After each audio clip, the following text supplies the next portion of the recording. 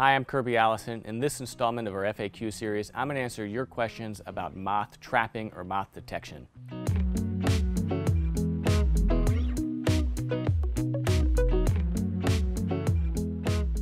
So there's no greater enemy to your closet than moths, with the one exception of maybe children. But for anyone that doesn't have to worry about children, you need to worry about moths, because if they go undetected for too long, they can totally destroy your wardrobe before you find out, and by that time it's too late.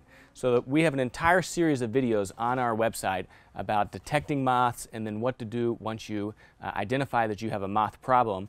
But the most important step is moth detection, and that's why we carry a professional grade moth trap that uses pheromones to basically lure the moths and trap them so that you can identify as soon as possible whether or not you have a moth infestation.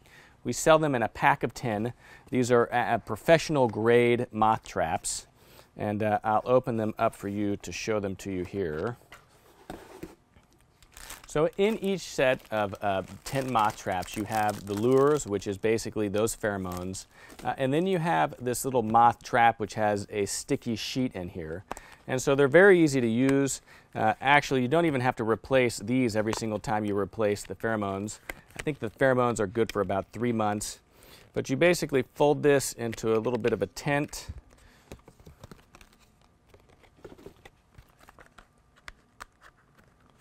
Right, so here you go. It's got the sticky sheet inside.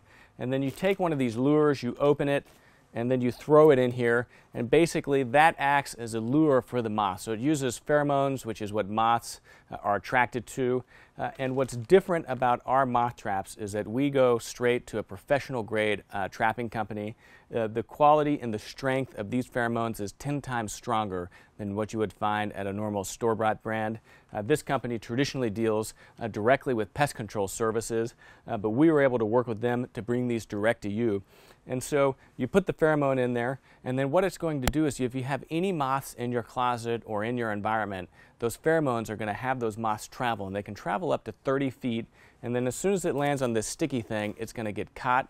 And then once you're able to identify that you have a moth in there and you know you have a problem, then you can act quickly and decisively to eliminate the problem before it causes too much damage to your wardrobe.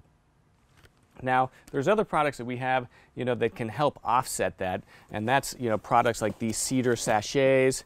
It has a very aromatic property to it. These are effective at helping to serve as kind of a deterrent to moths because they don't like the smell of cedar. We have some cedar hang-ups and some cedar blocks that you can put around your closet. If I was using these, I probably would put them closer to the door, again, to help prevent or deter moths from coming in. But really, this isn't going to help protect your closet. It might help provide a little bit of marginal protection. But the most effective thing that you can do is going to be to monitor for an actual problem. Once you identify that you have a problem, then the best thing that you can do is to kill all those moths using heat treatment. And we have an entire video on our YouTube channel about how to treat moths with heat treatment.